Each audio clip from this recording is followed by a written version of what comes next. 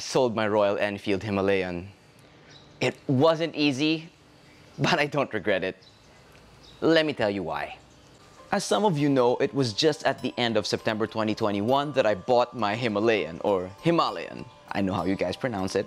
It was a huge milestone for me to be able to afford my first big bike, meaning 400cc and up in the Philippines, which makes it highway legal. For that reason, it was really special to me. It was the only big bike I could afford that also checked all the boxes for me: adventure touring ability, rugged good looks, character, and ease of maintenance. I saw it as the perfect platform for outgrowing my scooter and becoming a better rider.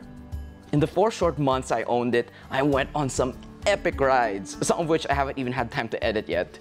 If you watch the vlogs, you'll know I enjoyed every minute of riding it, especially when the roads got rough. So, why did I sell it? Well, life is short. If you're gonna own a bike for pleasure, you may as well get the one you really want, the one that really fits your personality and your riding style and your riding goals, assuming you can afford it. And in the course of my rides with the Himalayan, and especially in watching my friends ride their bikes, I really came to realize that the kinds of rides I did and my personality and my goals, they don't really require the unique and special qualities of the Royal Enfield Himalayan.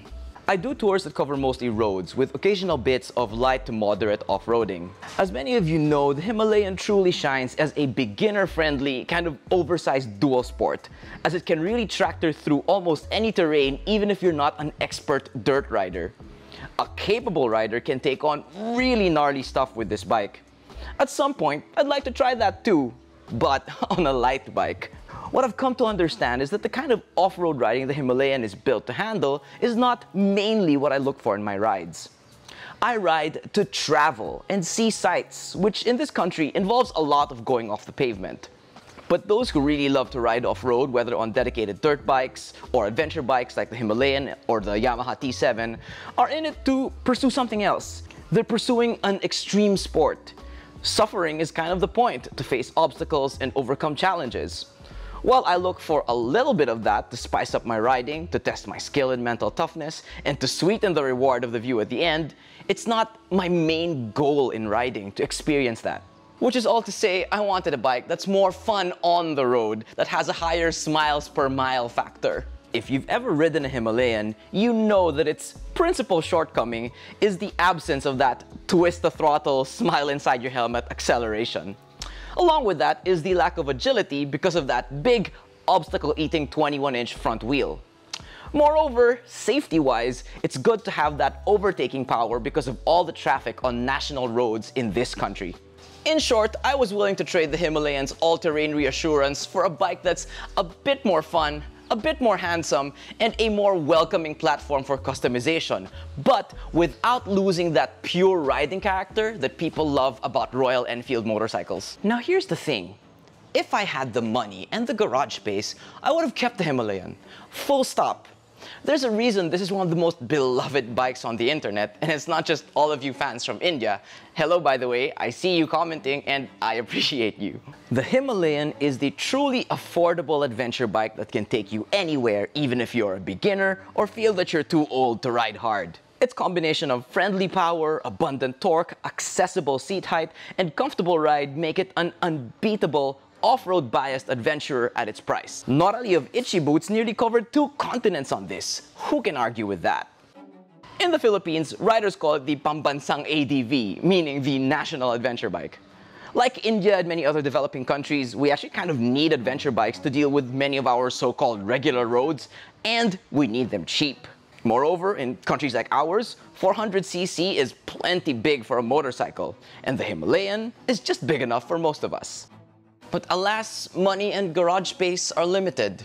And the day I made the decision to go for the bike I really wanted, I put the Himalayan up for sale. It was gone in less than 24 hours, a testament to really how well liked this bike is. It was sad to see the Himalayan go, but I'm excited for all the new possibilities my next bike will open up.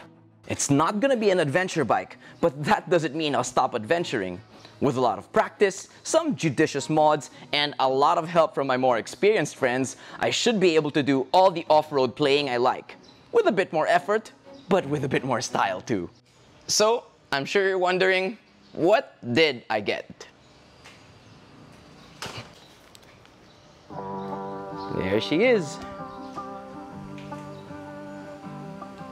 So I hope you still stay locked into my channel to see my upcoming adventures and more content with the Royal Enfield Interceptor 650, yet another beloved bike from Royal Enfield. I'm telling you, I've owned this thing for just over a week, but I am so happy with my decision. It's so smooth and relaxed, but with just enough power to have fun, and it looks so good while doing it. I will be slowly turning this into a scrambler, so expect content on that build as I save up and find just the right components over time. Alright, I hope you still enjoyed this video even if you might be sad that I sold the Himalayan. Hit like if you did, it really helps, and stay subscribed because there is so much more great content to come, from adventures to builds, video essays like this and the like. Thanks for watching, peace out.